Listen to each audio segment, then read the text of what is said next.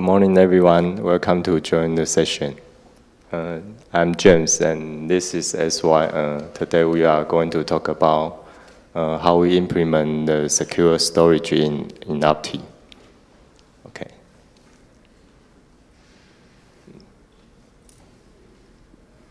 And this is today's agenda. I will go through the overview and the key manager section, and SY will talk about the atomic operation and the future work.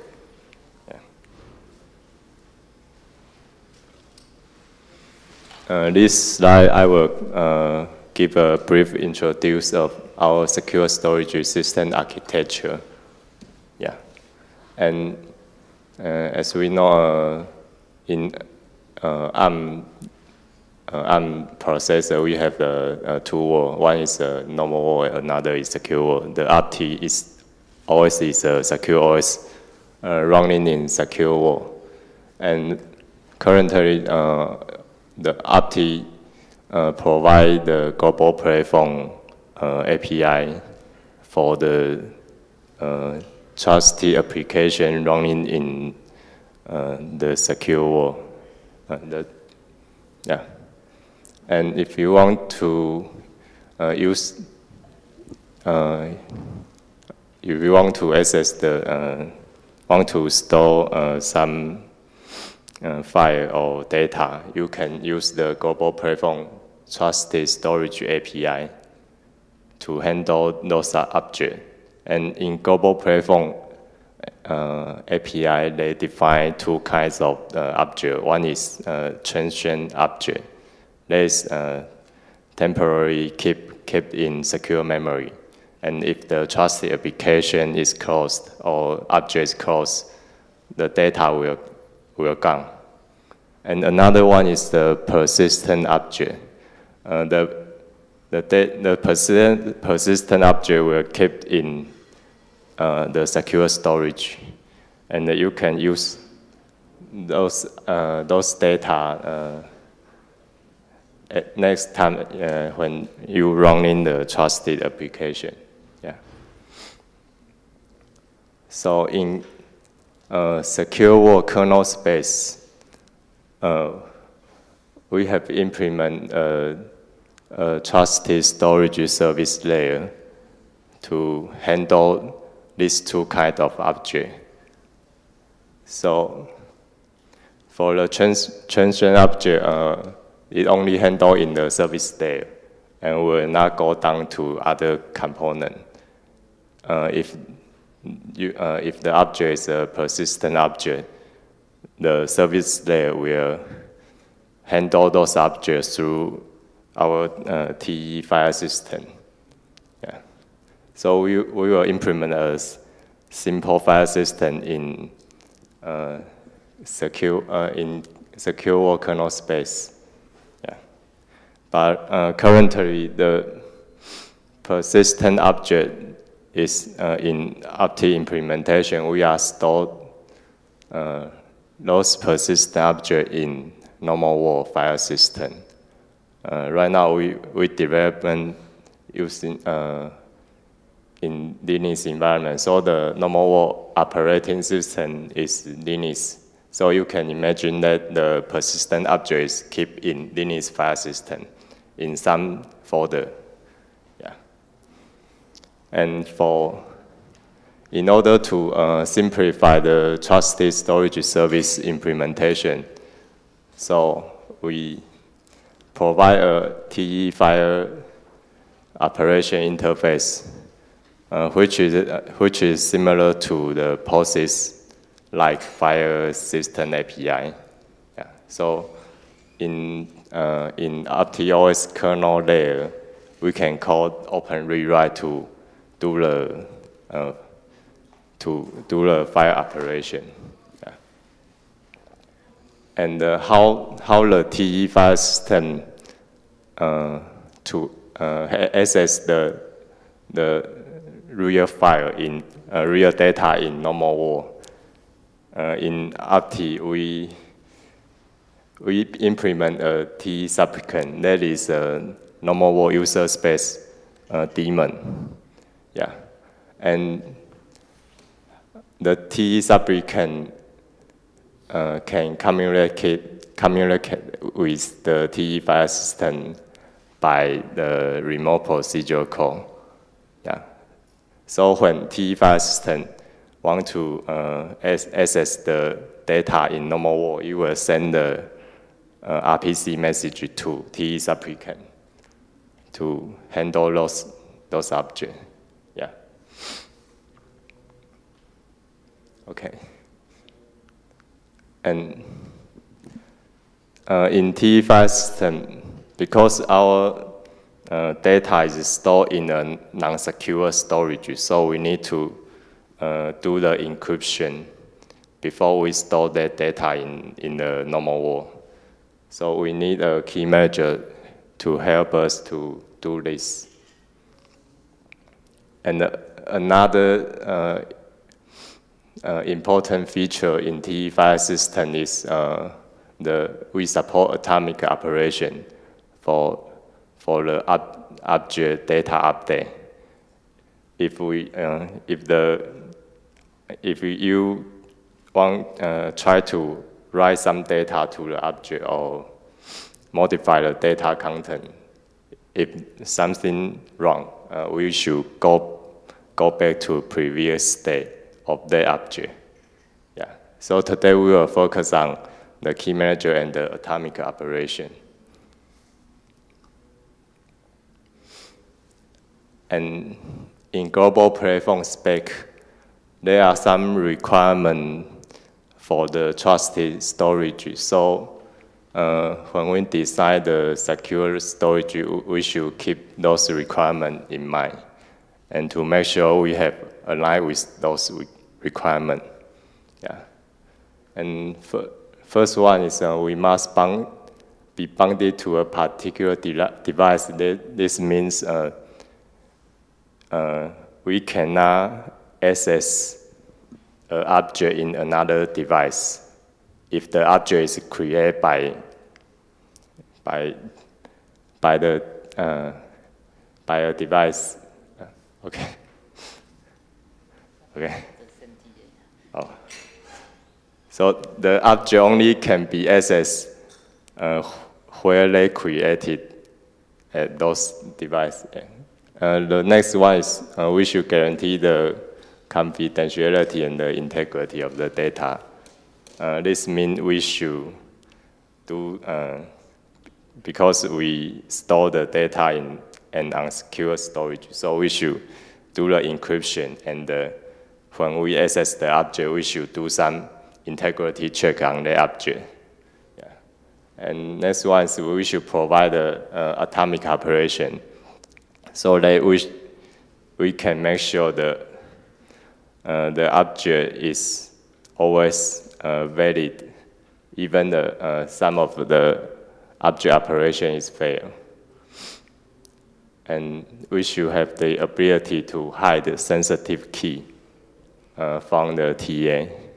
So we provide a key manager in the TE file system. Yeah. And for each TA, we should provide a separate storage space for that TA. That means an object created by one TA cannot be visible or accessible by another TA. Yeah. And next one is we should provide a mechanism to detect the rollback attack. That means some attacker might, because our object is stored in normal world, so some attacker may be back up the object, and after we update those object, you will recover the object to the previous state, and this should be some attack. We should prevent those kind of attack, but we are not done this yet. This is our future work.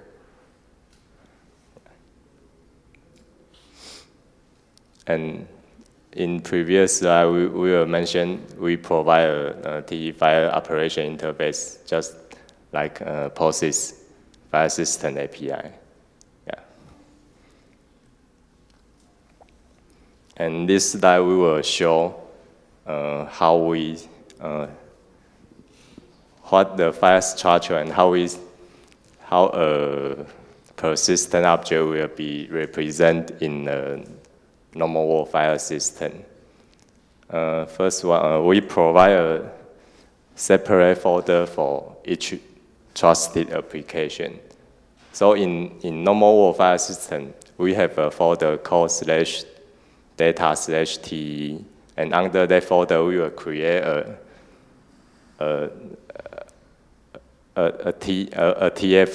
folder for each of the TA.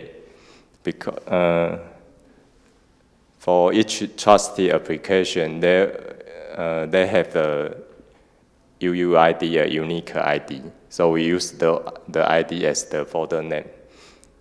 Yeah. And for each object belong to the trusted application, we will create a folder for that object and using the object ID. The object ID is provided by TA. You can the object ID you can see this is equal to the TE file name. Yeah. And this is you can imagine that this is a persistent object, and actually how we store the persistent object is we use we have a meta file in the under the object ID folder to describe some information for the TE file, and we have several block files to store the actual content stored in the persistent object. Yeah. And for now, the meta file is always encrypted, but the block file is optionally encrypted. You can change the setting by the compile time flag.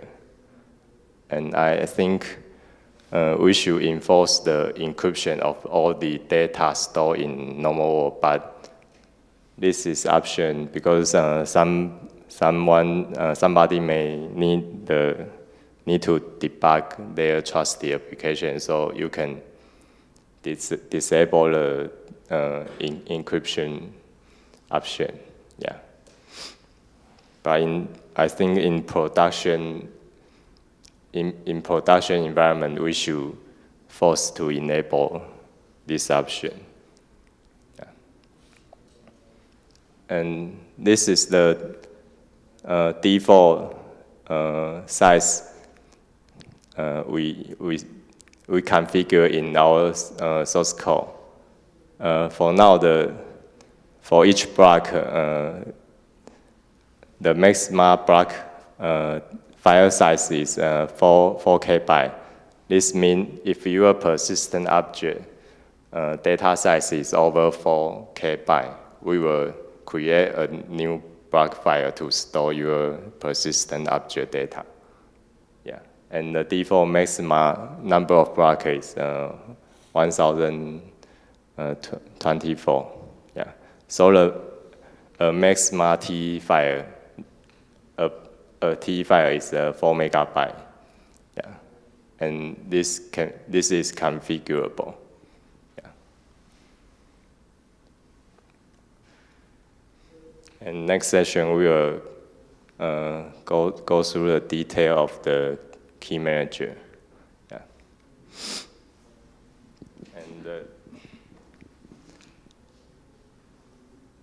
And the key manager responsibility is to provide a file encryption and decryption function, and should be responsible for do some key management.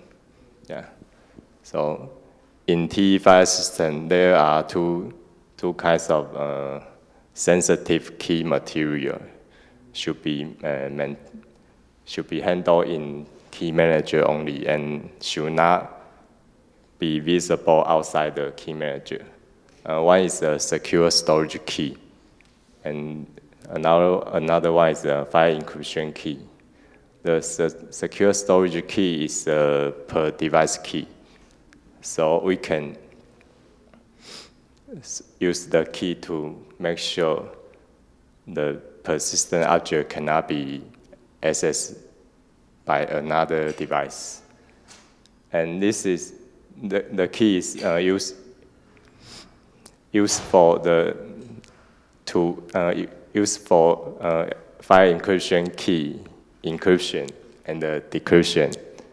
That is, we use the secure storage key to protect our file encryption key, and later we will show how we store the file encryption key in normal world file system.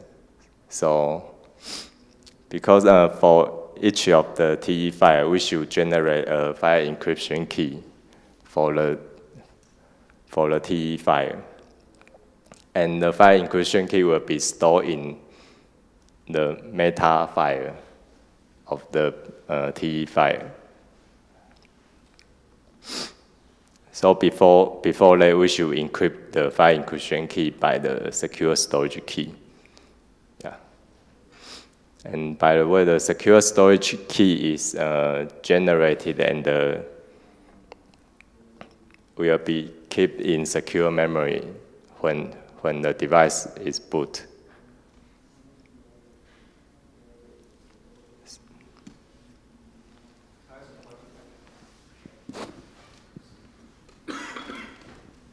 Thank you. So is that secure storage key per device, is that linked to a root key on the device for root of trust? You mean a root key? The SSK key, yeah. Is that ultimately linked to a root key on the device to maintain the hardware root of trust?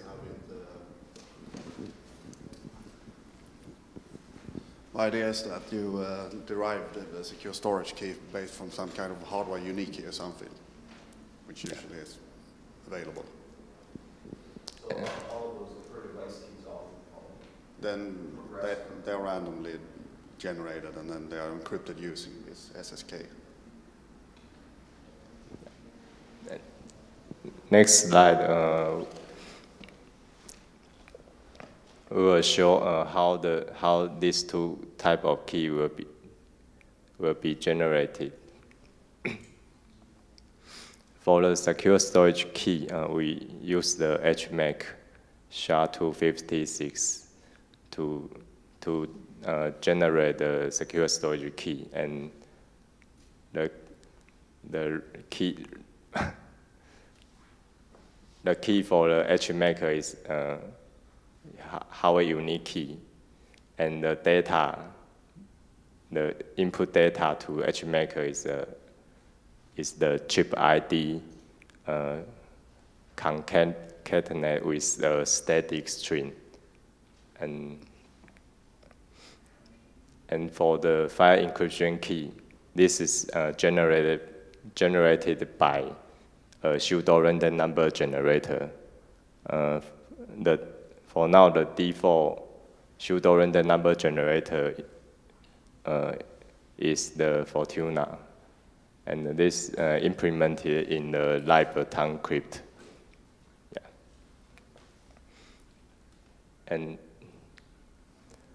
the hardware, how we get the hardware unique key and the chip ID is depend on the platform porting layer. So you can implement your own function to return your hardware unique key and the chip ID. And the static string is because we may have several subsystems in OPTI in future. Right now only have the secure storage subsystem. And in the future, we may have several subsystems, so we should avoid other subsystems to generate the same per device key. So we can choose different static string for different subsystems. Yeah.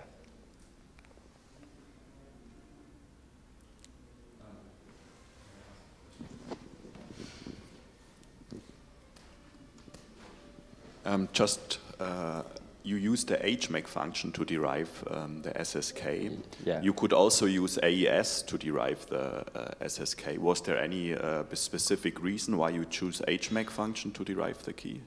Or? I think this should be a performance. I think this performance consideration. So okay. we just choose. We did not use the key derivation function to derive another key. We just use a fast way to generate a unique key for the subsystem. Yeah. Okay.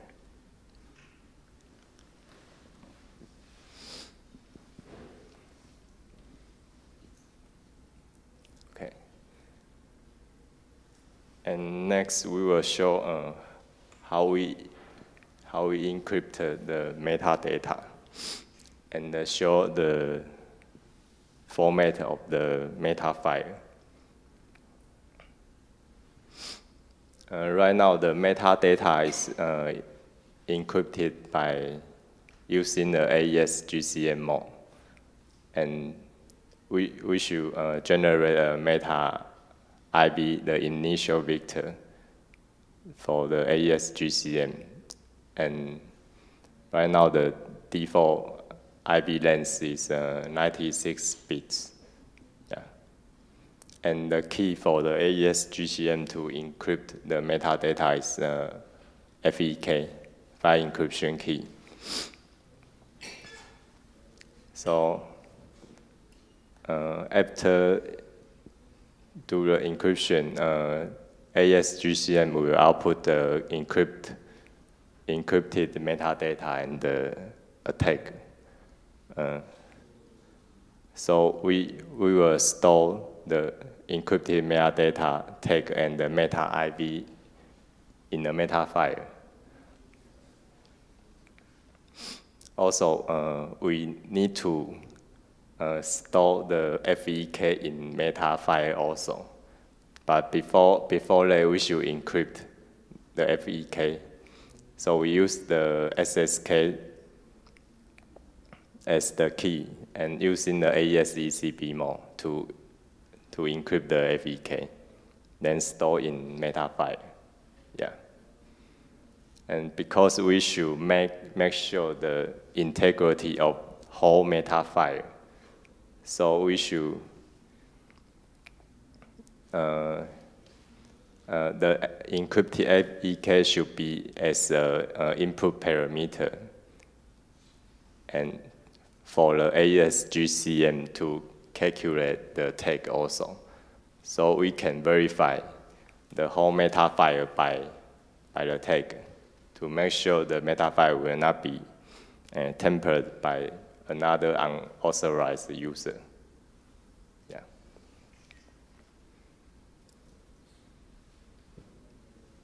And this show our metadata data structure. So right now we have the data length and the backup version table.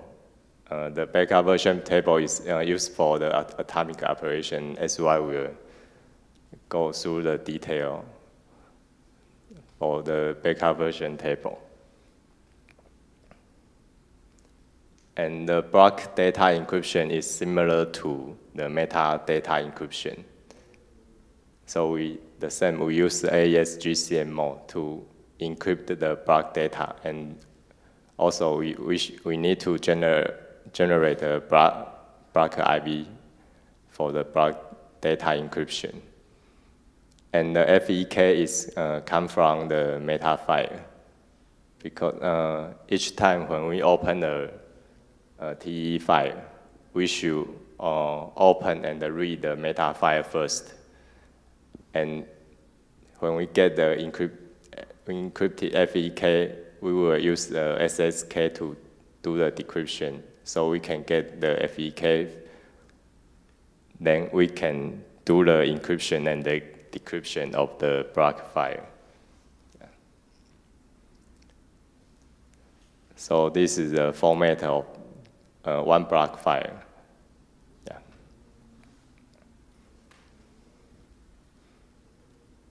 Okay. And next, SY will go through the atomic operation.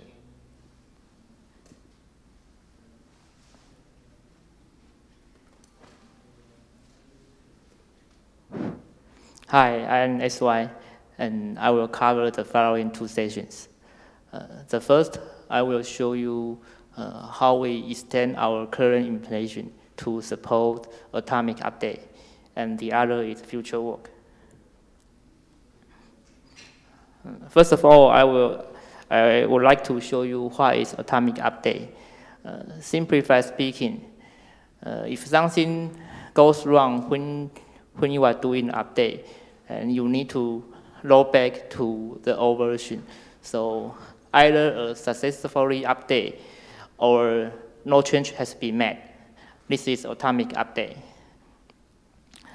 To achieve this, you can think we cannot directly modify the file content.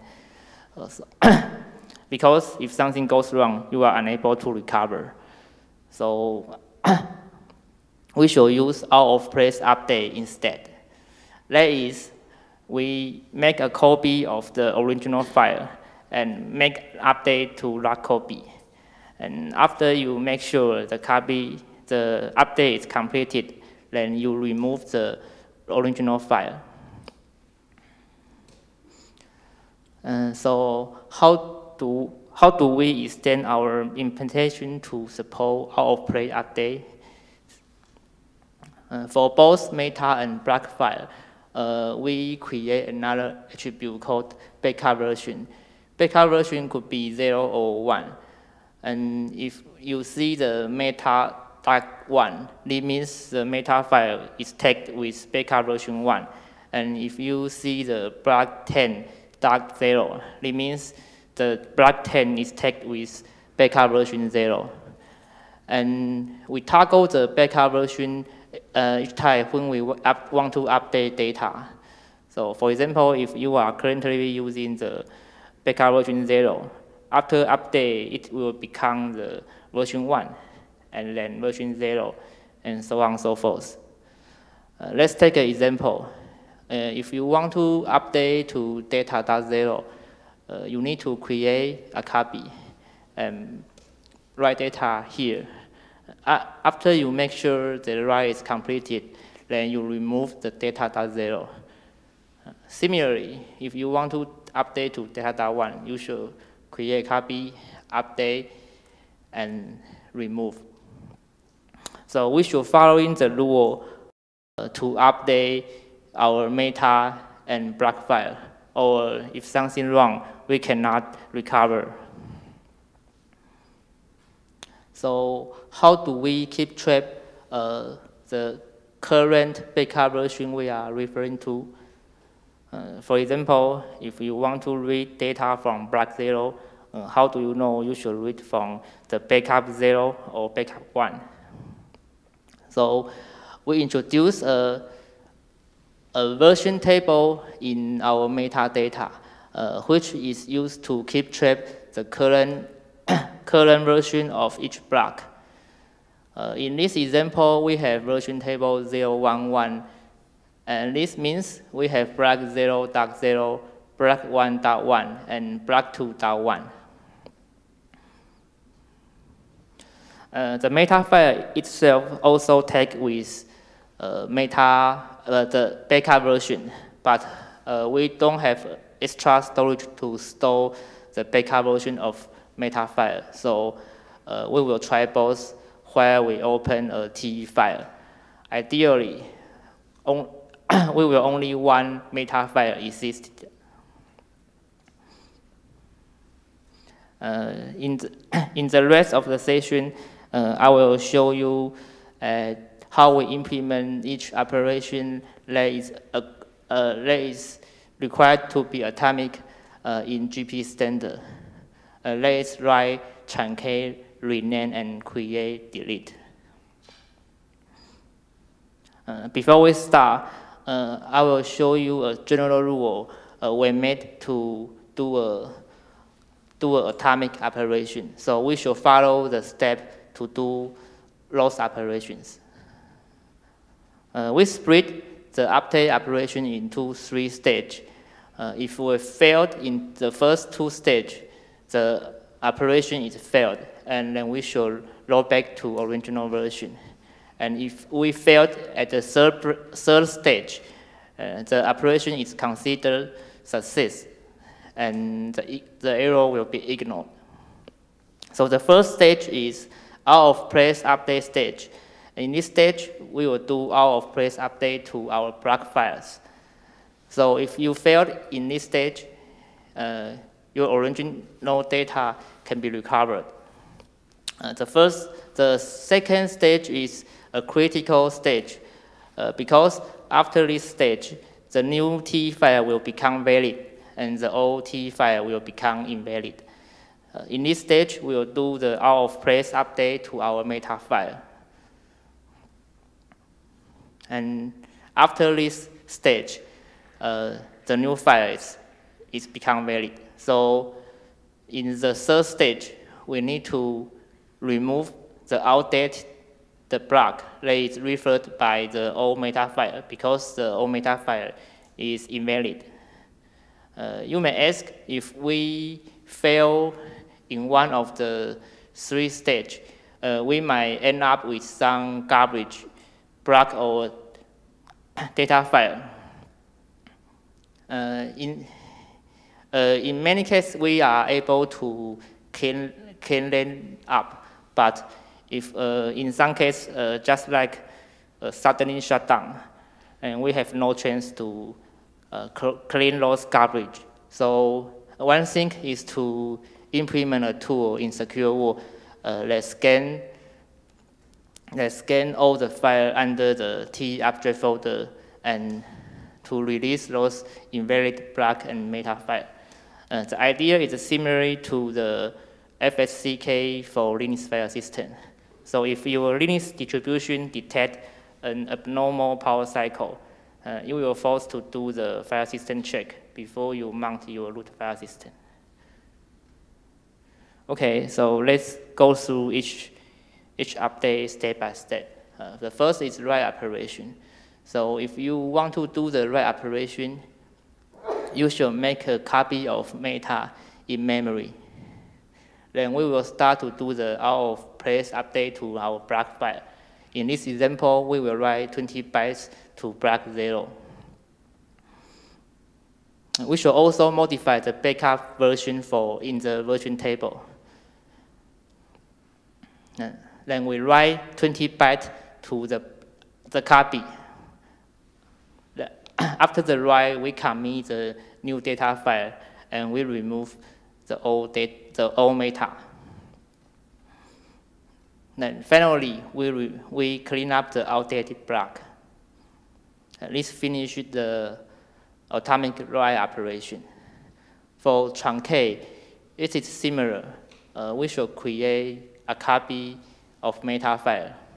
Then we update the file length from 1.5 kilobytes to 500 bytes.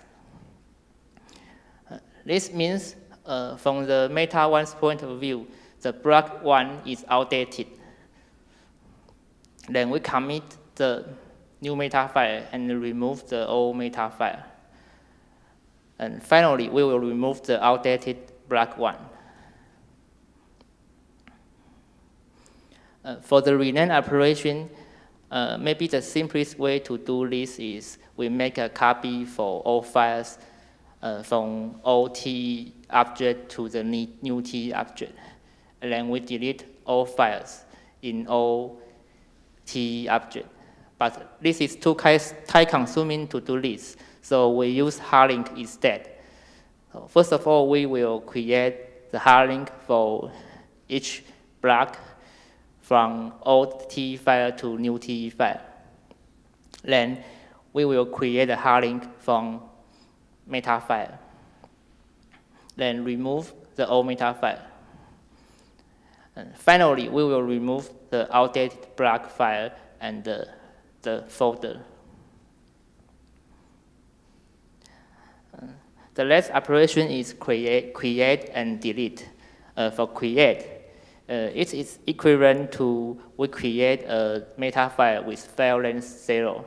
So if we can create a meta file and it is successful written to our storage, then we are done. But if we are unable to do this, then no file will be created. So the operation itself is atomic.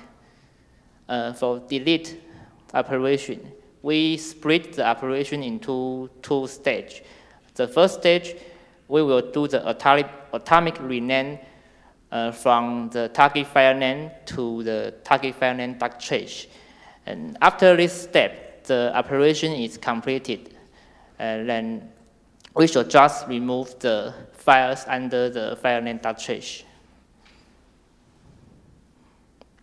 So this is for the atomic update session. Then I will describe our future work. The first is we want to bind the TE file to a TA. As it is described in the previous slide, then the GP standard requires each TA has its own private storage space. We fulfill this requirement by we create a folder for each TA and we store all the object of that TA in the TA's folder. But because we store those files in rich OS file system, then an attacker may able to copy an object from TA1's folder into TA2's folder and then open those objects using TA2. And this cannot be detected by our implementation. A simple way to solve this is we bind some TA's information into T file's meta file. For example, we can use the TA's UUID. So if we do this, when you open a T file, you should match the UUID in the meta file with the current TA. If that matches, we can make sure the T file is actually created by the current TA. And the other is rollback attack detection. Because we store our T files in normal file system, an attacker might able to back up an object and restore in the future. Because the backup T file is also valid, so we are unable to detect such kind of attack. The solution is we need to add additional version number in the meta file, as well as another safe place. So we store a version number in meta file and in another place. When we want to open a T file, we should match the version number in the meta file as well as the version number in the safe place. The safe place should be safe enough and cannot be modified by the attacker. So if we can make sure the 2 versions match, then we can make sure there's no rollback attack. In GP standard, it provides two kinds of protection level. One is 100 and one is 1,000. So if you enable protection level 100, you can store the information in the normal file system. But I think this is not safe because the safe place itself can be also rollback attacked. The other is we can store the write counter on the RPMB partition in eMMC device. Okay, that's our presentation.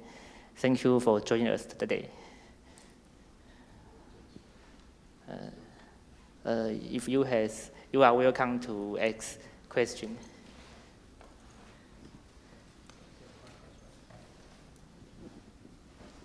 So when you're securely writing all these blocks to memory, how much overhead is there? Has there been, I assume all this code has gone up to GitHub at this point, and I guess people are probably analyzing the performance. We have analyzed the performance, but we did not analyze the overhead. We split a file into blocks. We did not analyze the performance between we store the all information in one file and we split those into blocks.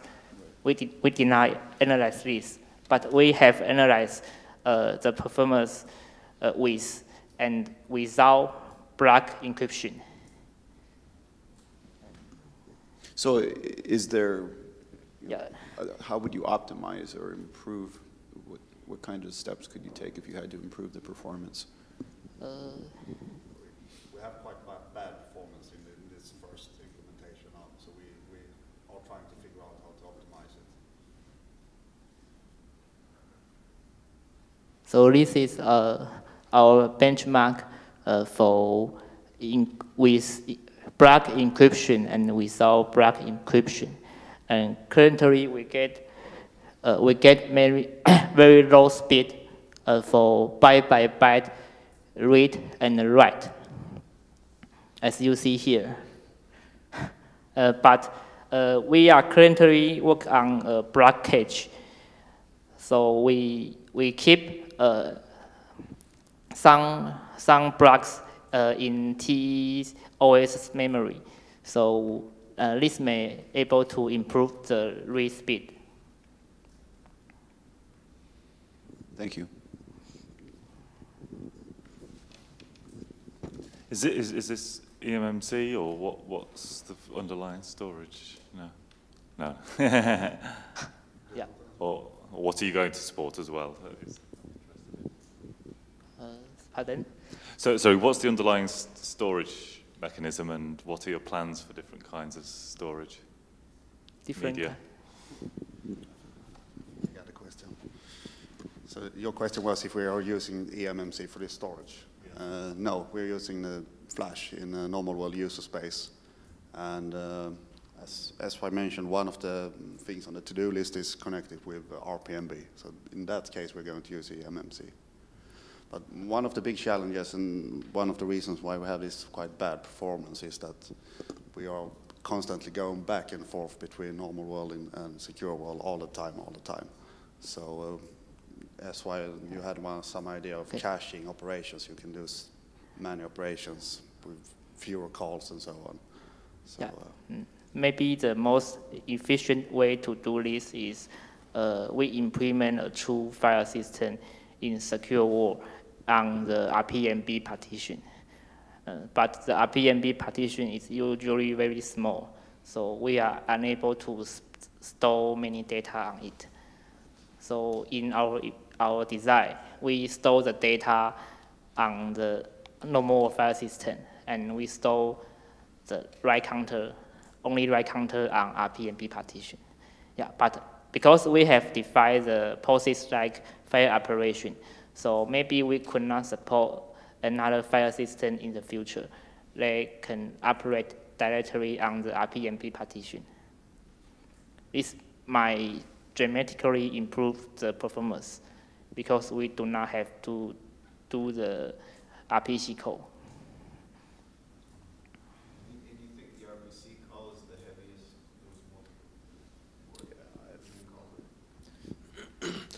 It's a lot of ping pong, so if we were able to combine some operations, for instance, we would probably see a huge improvement in performance also. What is the general sense after watching this? Does it sound sane, or do you spot anything strange immediately? Or there we got one. So we have a proprietary implementation of this without Opti right now, and I'm just wondering why you have so many file operations needed back and forth between the secure and non-secure world. Shouldn't you just need to store your keys in an encrypted file in Flash and then load them once to the secure world, and after that you really don't need to access anything in the file system? I'm just wondering what the end application is here that needs all these accesses.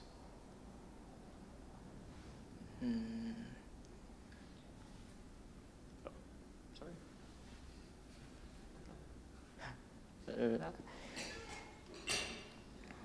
I think in our implementation, this is a simplified version because we leverage the normal file system to store our data.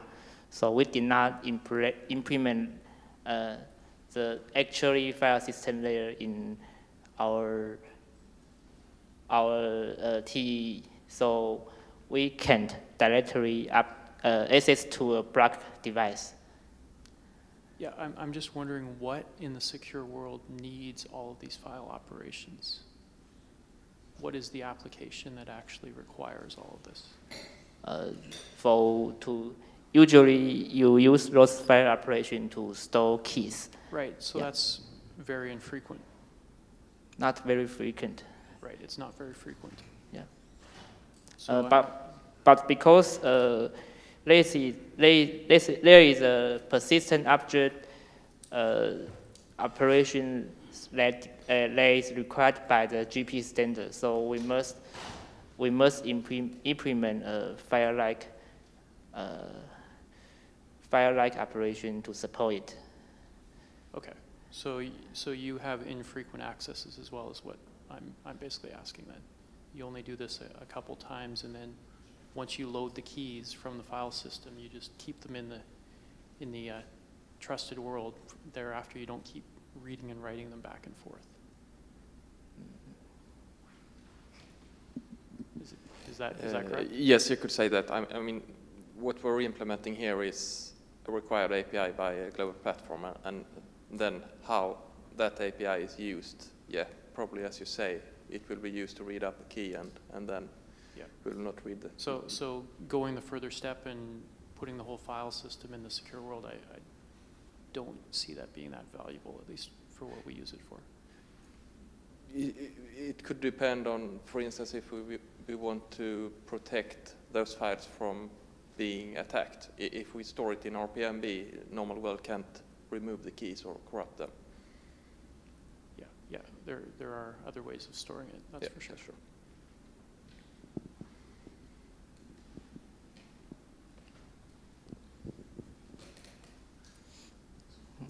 Any further question?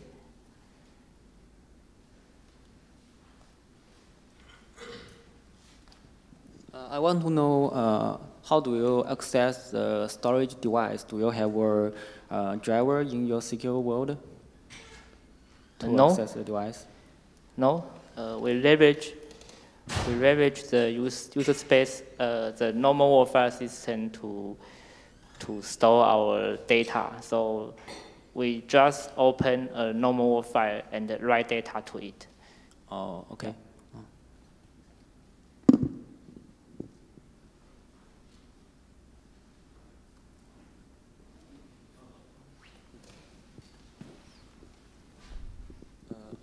I just want to figure out how many keys you use in your whole design. I mean, maybe every key should use different keys, right? We have one secure storage key, and we have many file encryption key. One file encryption key per file. So that means even some other key can access the data, which do not belong to them. So, but it doesn't matter because even I can access it, but I don't have the key, so I don't know what it is, right? Yep. Okay.